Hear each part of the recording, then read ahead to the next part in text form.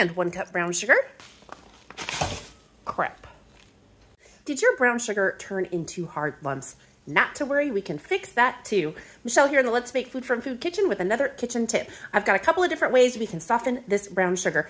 The first method, if you have some extra time, just stick it in a bag with a slice of bread. It'll take about a day, but that bread's gonna take out that moisture and soften your sugar back up. Don't forget to take that bread back out of the bag so it doesn't mold. Method number 2, put those lumps into a bowl and microwave them for 10-second bursts covered with a damp paper towel. After the first 10 seconds, you're going to take off your paper towel and you're going to stab it with a fork. The sugar, not the paper towel. Put it back in for another 10 seconds. Continue to do this until it is softened and broken back up into granules.